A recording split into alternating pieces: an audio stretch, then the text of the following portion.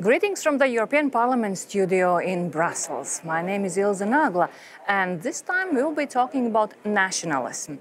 And I'm joined here in the studio by Martonu Ģoņģoši. He's MEP from Hungary, and he's also vice president of the Jobbik party, which traditionally is considered right-wing party. And here in the European Parliament, you are not part of any of the big political groups, correct? That's correct. I'm non-attached. Yeah. And from Latvian, I'm joined by Nilu Ušakovu, MEP from Latvia. He's from the political group of Socialists and Democrats, thus on the left spectrum of the political parties. And he's also a chairman of the party council of Saskaņa. Absolutely correct. Mr. Ģoņģoši, Jobbik, your party, where your vice president, used to be a very radical and nationalistic party, and some even back in the days called you neo-Nazis. Now it seems that you are taking it more to the mainstream. Why is that? Is belligerent nationalism out of fashion? No, I think if you look across the landscape, the political landscape of Europe, I wouldn't say it's out of fashion. In some countries it seems to be becoming almost mainstream, especially if I look at the populist, liberal version of nationalism. But the change within Jobbik has come from there are basically two reasons for the drastic change within the party. One of them has been that we have had a government since 2010 in Hungary, which has had very extreme right-wing policies in the past couple of years, especially since, well, 2010 gradually. About Viktor Orbán's party, yes. And I think if you observe a party in government putting through policies which you have advocated previously, and you see it in practice, and you see how it isolates a country completely, especially on the European stage or on the international stage, then if you're wise enough, then you revise your previous opinions and your policies. This was one probably the main reason why Jobbik has moved to the center. The other one is, I think every organization has an organic development, and just like people or individuals who, whatever, if we think at the age of 40 the same about the world as we used to as a teenager, then I think there's a big problem. And I think this is true for organizations as well. So in a way, you just changed places with Fidesz, with Viktor Orbán's party. His party becoming more radical, you kind of became less radical. We are now center-right conservative, would be the best terminology to describe Jobbik today. What is your take? Why nationalism still is popular, especially in Eastern Europe? Just there's a slight change, maybe how it is perceived, but it's still one of the most popular ideologies, also in Latvia. I mean, your party came in elections first every time, it's never in the government. I think that Eastern European nations, primarily, they want legitimately to protect their cultural, linguistic identity, to protect heritage, which is a challenge in the modern world, in the global world. And some of the nations, they choose nationalism as a tool. I believe this tool is wrong if we talk about the way the world is developing, because if we talk about the interests of small and medium-sized nations, if they want to compete and they become successful in the new era, they have to be open. You have to speak many languages, you have to communicate with other nations, you have to trade with them, you have to cooperate. So nationalism might be, I would say, harmful as a tool. But again, we see that not all the countries are doing extremely well with respect to economical or social developments, and that's why this tool is very traditionally chosen by many people. Do you agree nationalism can be harmful? It can be. I think well, let's get the terminology right. I mean, I think that being patriotic, being nationalistic, and being chauvinistic, I think are sometimes these terms are interchangeable for most journalists and most people. They say, and when they say nationalism, then they think of something extremely, it's a very negative term in the West, while in Hungary it is much milder, I think, in terms of language or usage. I would say patriotism is healthy. Nationalism is already something negative, which means that that country or that government or that politician is incapable of compromises and incapable of alliances or working together with other nations, and chauvinism is already something extremely negative. So you even would agree, Emmanuel Macron, I think 3 years ago, said in his speech that, let me quote, patriotism is the exact opposite of nationalism. Nationalism is betrayal of patriotism. I think so. I think that's quite especially from a Western political point of view, and knowing what a Western European means under nationalism and patriotism, I think that's a very correct terminology. Because in Western Europe, a nationalist is a chauvinist who only thinks of him or herself and his national interests and nothing else, and is incapable of compromises. And that's something very, very negative and damaging. But then we see also in all EU that every country thinks of its national interests. I mean, I just mentioned Emmanuel Macron, but when we look at France, for instance, the French had said that they would like to increase importance of the French language in the EU, also here in the EU institutions, and kind of replace English as the main language used. Isn't that nationalism as well? French nationalism? Yeah, it's an old story between France and the UK. It's just something really special. I wouldn't try to put it in the overall context. Now, these two languages are competing with each other, and it's absolutely natural that now, with the UK being out of the European Union, like, of course, French should be dominating. One difference when we talk about the Macron quote and difference in nationalism and patriotism and the way it's treated at the Western East is that Eastern European societies are much more homogeneous. So in many countries, a nation, ethnic group is exactly the same. So nationalism and patriotism can be interchangeable because it's one nation and one ethnic group. In France, society is much more sophisticated. So if you talk about national interest, who's white Catholic French, or you talk about everyone. So that's why it is so important to distinct, and it's why we talk about Macron quote, it was good, was correct. But yes, I mean, in France, on one hand, they're fighting for national interests, I mean, like contract for submarines.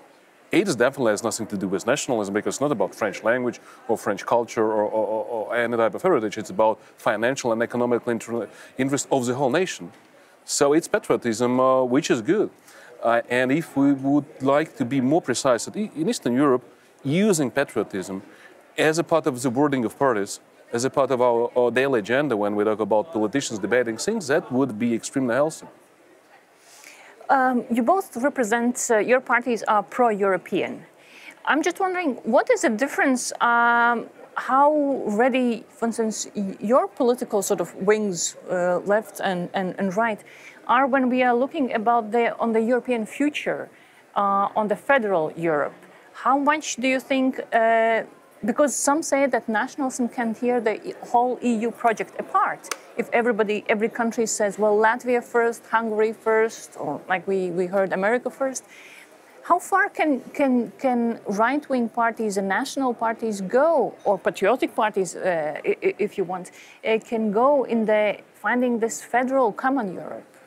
Well, you see, when the whole European Union was constructed as an institution, I think the balance within it is very, very fine-tuned. I mean, if you can see here resolutions and ideas going back and forth between the Commission, the European Parliament, and the European Council, there is a very, very intricate balancing act when any type of issue is being discussed. And I think, well, federalism, I think, is a very, very distant ideal, and we are very, very far away from it as far as the European Union is concerned.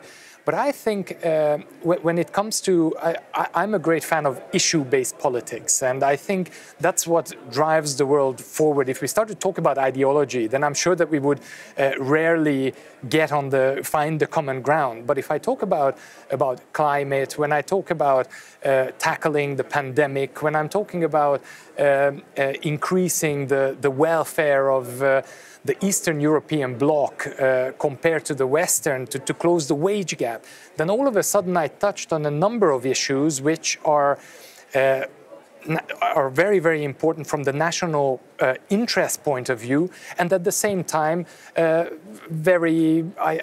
think, socially and economically sensible for anyone from the socialist group or from the green group to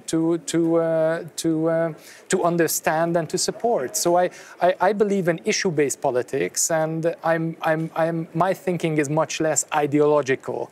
I think ideology is the 20th century. Issue-based politics is the 21st century, and this is what this institution should also move towards. Do you agree?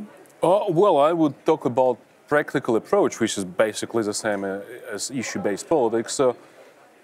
Small and medium-sized nations are extremely interested in having strong European Union, because strong European Union is the only tool, I believe, that can protect our nations in all sense of view. I mean, economically, socially, and when we talk about linguistic, cultural, and things which are important for every nation.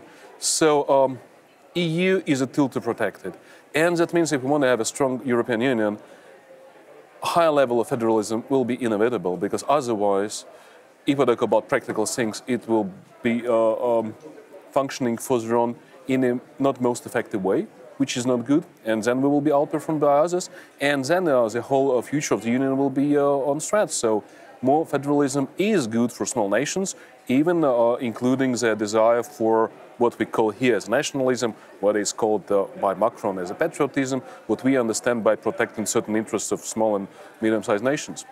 But if countries where nationalism is important, that patriotism, it's like we talked in small countries, is very important, they will not be willing to give it up for the sake of federalism, for the sake of the whole thing, that the trade-off is not between losing your Latvian identity if you give up more sovereignty to the European Union. It's the other way around, because it's only in the European Union you can see Latvian language being spoken all over the continent. I mean, in the parliament it is translated, everything, all the documents, all the speeches, everything is getting dubbed in Latvian.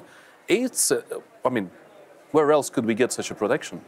So we need, with this respect, more federalism, because that would help Latvian nation to protect certain things that are important for us. And sorry, if I may just intermit with one idea, just listening to Niels on this subject, I think that the world has changed immensely.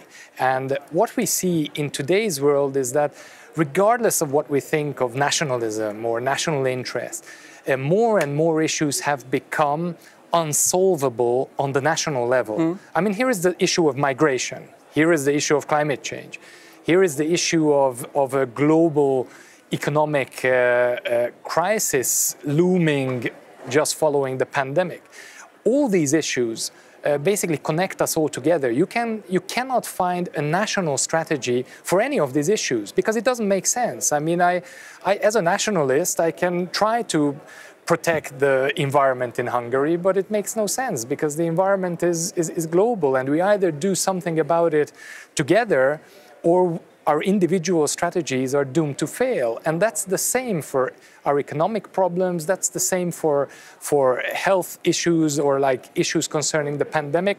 So there are more and more issues coming which make us realize that there are no such thing as purely national strategy for tackling that problem. And I think this teaches us politicians, right or left, to collaborate with other countries, say at a regional level. If I'm too small, because I think both our countries are too small to make a difference in a big alliance of 27 countries, we can find issues which are regionally important and relevant and make alliances on issues and represent them together in alliance in the European Union and make it move forward.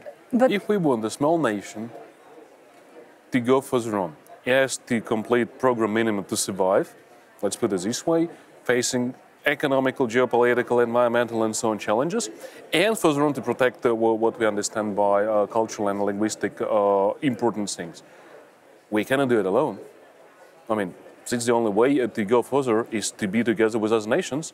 So you solve together issues that are unsolvable at an individual level by member states, like environmental, for instance, and that's provide you a tool to protect your national, ethnic, linguistic, etc. interests.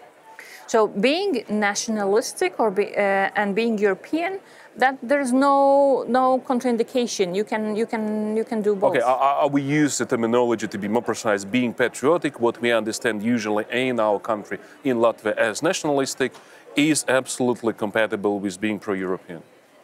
Agree? Fully agreed. Okay, on this note, when the Social Democrats agree with a right-wing party, with a conservative party, that's quite unique. On ideological issue, on nationalism, on this, we actually gonna end this debate. Thank you and bye.